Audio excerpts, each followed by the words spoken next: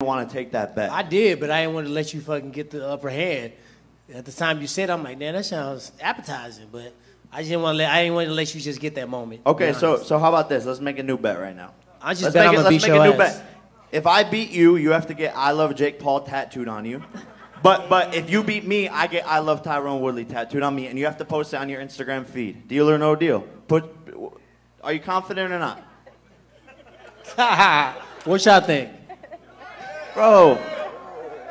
Y'all think I should do it? Bro, this guy has no fucking confidence. Bet.